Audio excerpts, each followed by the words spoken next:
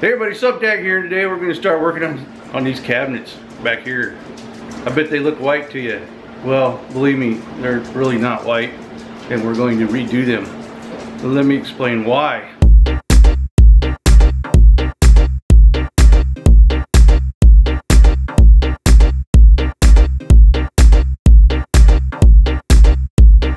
Alright, so what you see here is the results of a product from Rustoleum called Cabinet Restorations. It comes in a little box. It's got 3 or 4 different coatings of stuff to put on there.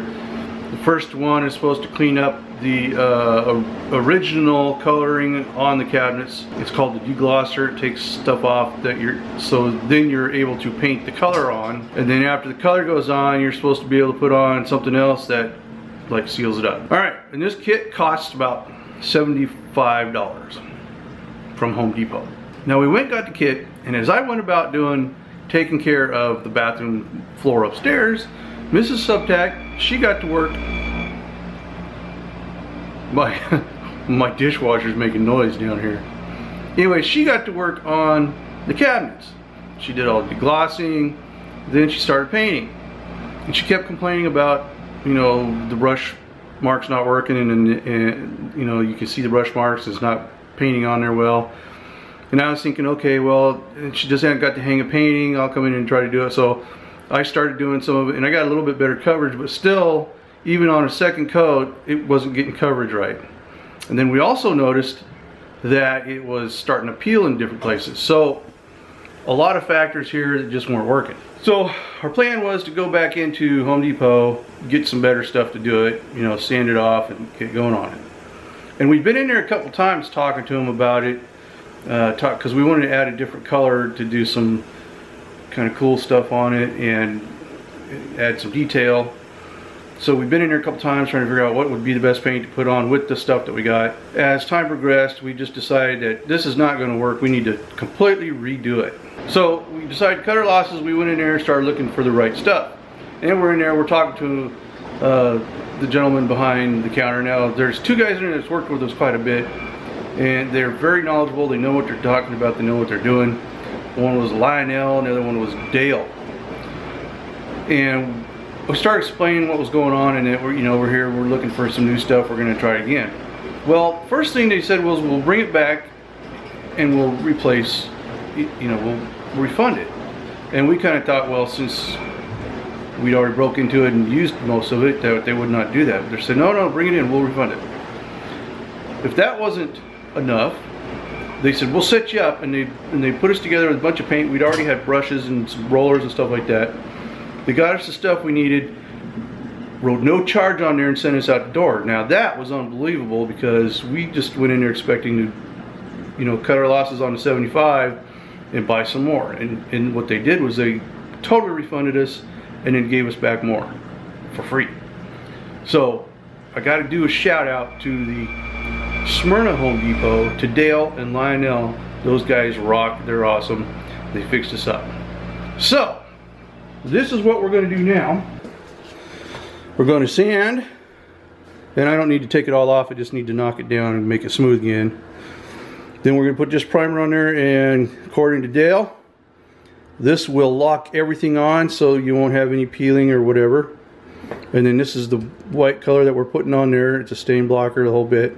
And then they also have got another color that I'm going to add to this, and I kind of want to do it before I talk about it, just because I think it's going to be cool. Alright, so time to start sanding. Let's get to it.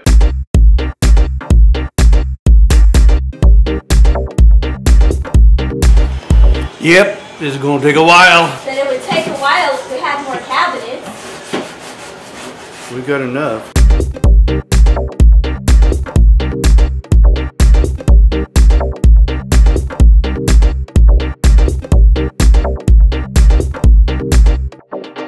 Alright, I think it's time to put a little power, a little automated elbow grease into this process.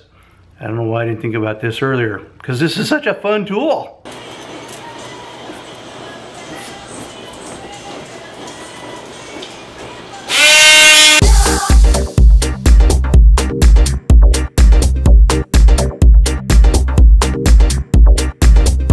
So the fun tool goes faster, but there's still a lot to do.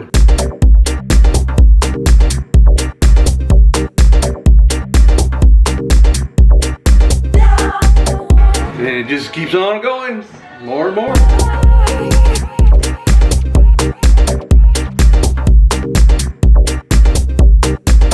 Well, I don't know if you can see that or not, how well you can see it, but there was a lot of pooling here on these, and I've reshaped them so that when I come back to it, they should cover it and you won't know that it pooled right there. But the goal wasn't to take all the paint off, the goal was to smooth it down so you didn't see brush marks and stuff like that. I've got a little bit left to do right here, and then I'm gonna move on to that one.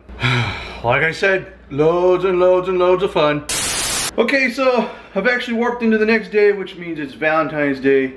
Sadly, Mrs. Subtac had to go into work. The type of job she has requires certain days of the month that she has to be there, and whether it falls on a holiday or a weekend, and this is one of them. So I decided to, rather than moving on to the next cabinet and sanding, I'm going to start painting the one that I just finished and see how that turns out. So let's go through that process and get it done.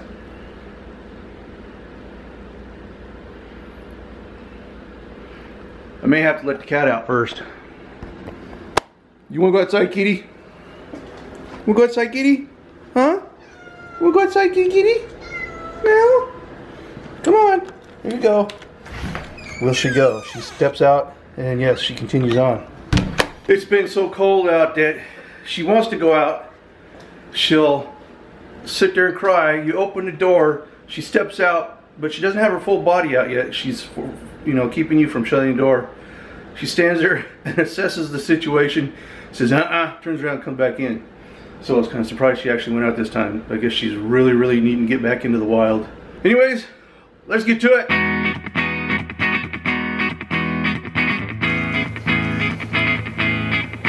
Alright, the first thing we want to do is tape off around the cabinet so we don't paint on the walls. I can't stress the importance of that because it just messes up your walls. What else can I say? Okay, and it allows you to be more free with running your brush and stuff too, so because you're not worried about hitting the walls, so you can be more free with the brush and make sure that you get the strokes right, blah blah blah blah. I'm actually going to use a roller for a lot of this, and it allows you to kind of butt up against the wall and get more coverage. So let's get to it.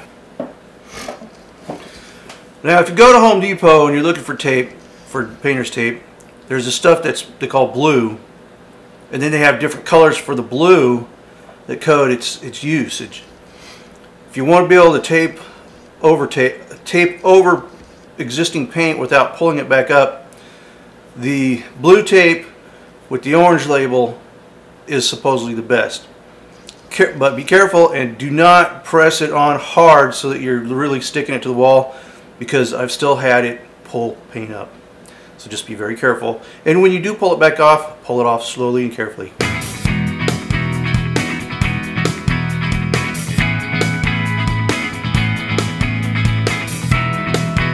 So what I am trying to do here is kind of shape the tape around the curves and shape of this molding. And it ain't as easy as it looks, but just do it carefully.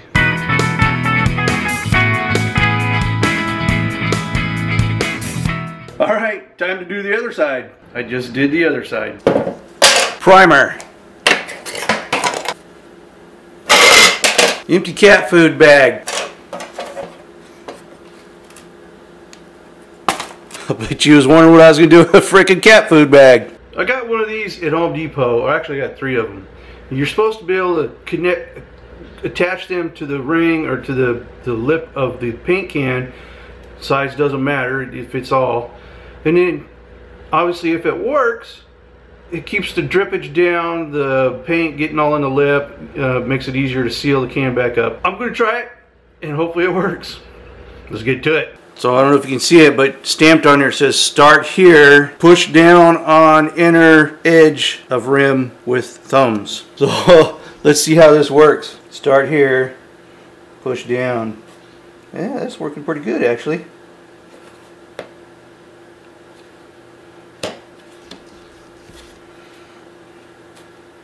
Okay, here goes the true test. And there you have it. Maybe just a little bit to wipe up on the edge there, because it does still kind of come over the edge. There you go. It doesn't look too bad, does it? Okay, well, let's see if we can paint and move on. Okay, I'm going to start with the edging first. And that's the best way to do it, because you can get that all taken care of, and then you can kind of work freely with your roller. So I'm going to paint brush the edging and stuff first, and around the edges that will be hard to get to with a roller.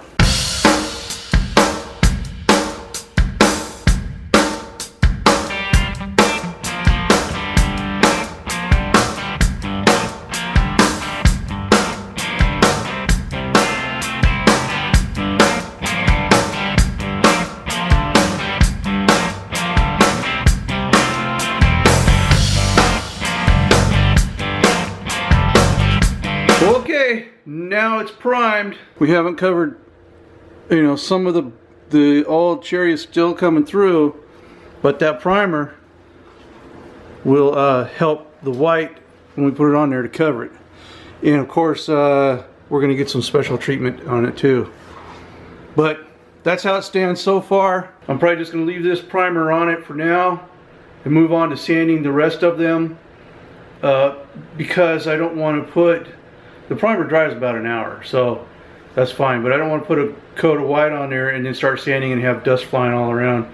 So I'm going to go ahead and start sanding on some of the other ones to get that taken care of. And then when we get down to where we can prime some of these other ones because we're sanded, I can also put a coat of white on this one. I'm going to get to that. I'm probably going to end this video here, and the next video we'll see some more stuff going on. So I do appreciate you coming by. I do appreciate you watching. You know, please subscribe, like, comment. I love reading the comments. I can't answer everything because, I mean, there's just so much there, but I try. So show me some loving, folks. This is Subtac. I will talk to you later. Bye-bye. Hey everybody, Subtac here today. We're going to do stuff, because we got stuff to do. But first, we got to go to the dump. And, well, I guess technically that's stuff too, so that's the first stuff we're going to do. Let's get to it. Alright, excuse me. Okay, so it is now 10 minutes till 8. I've been at this, I woke up at 5:30, I woke up at 5:30, had me a little wake up time, and then started doing all the stuff I got to do to get ready here. So today, hopefully I can get the last side covered with the frame for the walls. I don't know, I need to bug out a little early so I can get everything cleaned up before dark and get out of here, but